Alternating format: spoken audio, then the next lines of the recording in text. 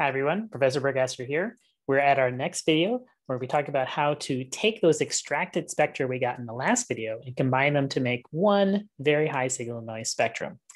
So here's what we're going to be talking about. We're going to be looking at how we bring up this next part of the SpeX tool package, xcombspec. We're going to group our spectra by source name or coordinate, depending on what information we have. We'll see about scaling these spectra and then pruning any bad data that might be in them, and then correcting for the spectral shape, which is very simple, and then saving off the file in a combined spectral file. So let's go ahead and remind ourselves that the data that we're looking at is from this 2003 May 21st data set. And we're going to look at this first set of sources, our science target here and our calibrator star. These are the two spectra we're going to combine their individual spectra into two separate spectra, all right? Now, it's important to kind of organize yourself again when you get to the logs and just double check that these are definitely different sources and all these files are the same source. And you can see that really the best way to check is either the source name, and if someone's been careful, they have made sure to keep the source name consistent. But in case they forget, the telescope automatically saves the coordinate in which the person was observing.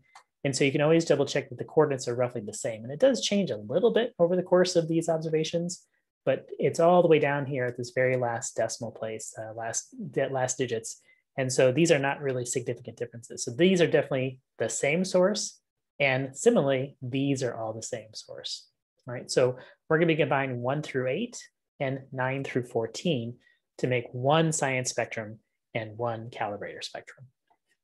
All right, so let's go back to our remote desktop here. We're gonna bring up our terminal window. I'm going to do this usual CD into reductions, 2003, there we go.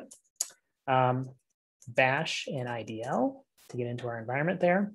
And then I'm going to bring up this new command, which is xcombspec, X combined spectra. Let's see, we get a new window here. And the first thing I'm going to do is going to set the path to point to our processed data folder. And you don't see anything in here right off because it's just not selecting them specifically. But they're in there, we can trust that. In fact, if we're not sure, we can always go back to our file folder here and look in that proc folder. And indeed, we got all of our spectral files. So that's what we want to combine. So as I mentioned, the first set we're going to combine is the files for the science target. And those were files 1 through 8. So I'll put that in the file numbers here, and I can just put the numbers because I've set this to be the index. And so it's using the spectra and then 1 through 8 there. So if I load that up, and now you see there are multiple spectra of different colors, and those correspond to the different extractions, the different individual spectra. So again, we want to combine these into making one spectra. For the first step, we're just going to scale these so they all overlap as best as we can. So I'm just going to click on this scale spectra, and it brings me to a new window. Now, what's shown here is these blue lines are the regions in which the software is taking the kind of median value and making sure all the spectra have basically the same median value. Now, you can play with this a little bit. Right now, this is actually probably pretty good. But for example, if I wanted to focus on just the brightest part of the spectra here, what I can do is I can click on the S key on my keyboard and then use my mouse and click on the left side and the right side of where I want it to scale. You can see it's changed it a little bit. Particularly, it's kind of brought up this region a little bit. And that may or may not be good. We'll actually fix this a little bit later on. But in general, if you have pretty high signal to noise, you want to kind of use as much of the spectrum as possible so it kind of averages everything out. So we'll stick with that. All right, so we'll accept that.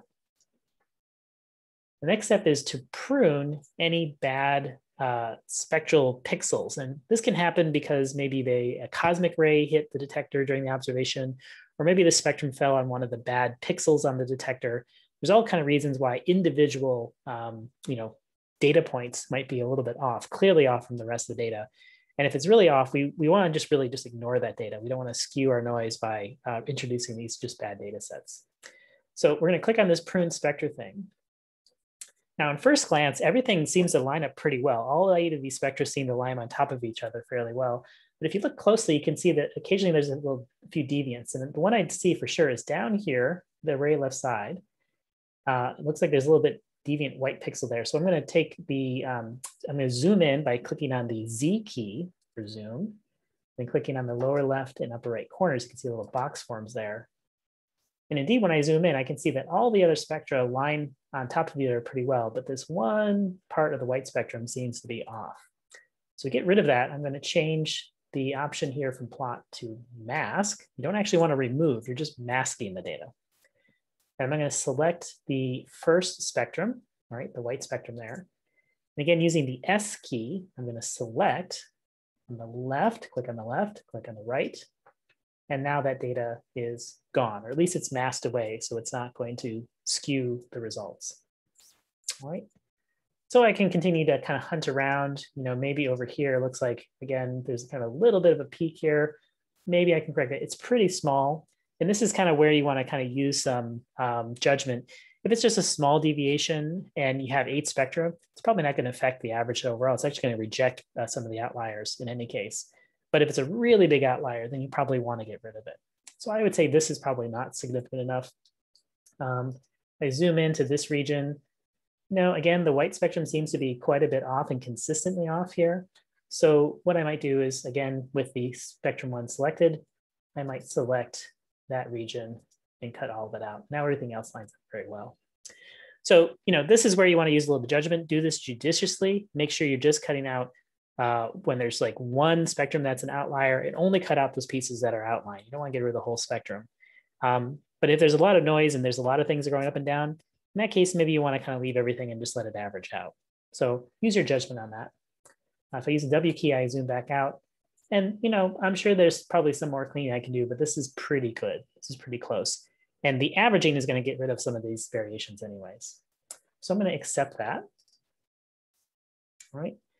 And now all I'm going to do is just click on this correct spectral shape. Now one caveat here is you want to only use this if you have a really good signal noise spectrum.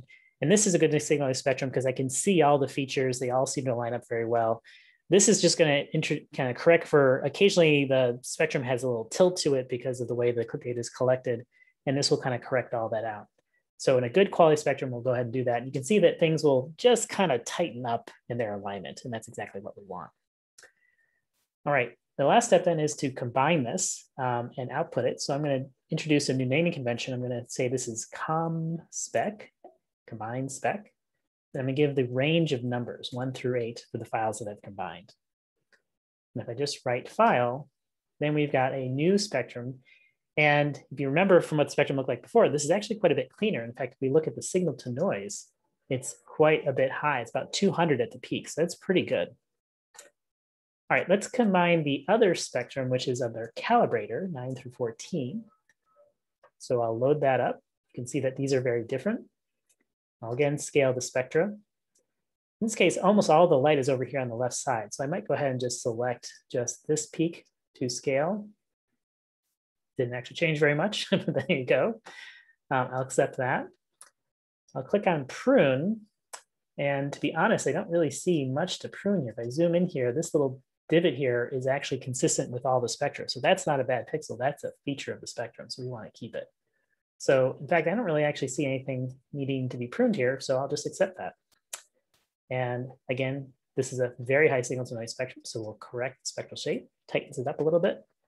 And then I'll change the name here to 9 to 14, write that out. And then we've got that spectrum, and signal noise is really high, like 1,000 for this one. So that's great. All right, so that's it. That's the combined spectrum. Our next step is going to be, I would say, the most complicated part is we're going to start taking into account the telluric absorption in the spectra. One thing to point out, and I think I pointed out this in a previous video, is that these features that we see in the spectrum are actually features that are coming from our atmosphere. If I plot our atmospheric transmission, see how nicely our atmospheric transmission lines up with the spectrum. So our next step is going to be correcting for that, and we'll see how to do that with the xtelcore function. See you next time.